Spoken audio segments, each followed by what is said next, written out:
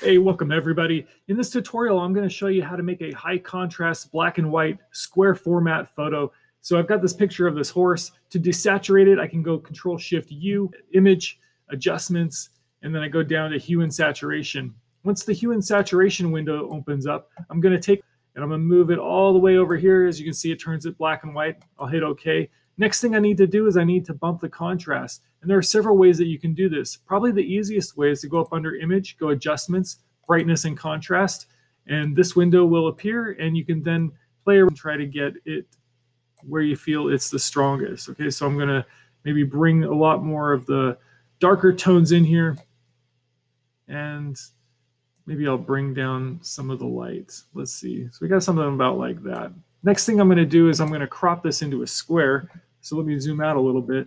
And so I'll go over here to my cropping tool, or I will tap C. Now, to make a perfect square, you're going to hold down the Shift key. And I just want to focus on the mane. I think the way the mane is blowing in the wind here is nice and dramatic. So I'm going to pull it over the face like that. I'll move it probably like about there. And then I'm going to hit Enter. And there we go. We got a perfect square. And what I'll do is I'll process 8 other photos like this, and then I'll create a collage that's 3 by 3. Thanks for joining me. See you in the next video.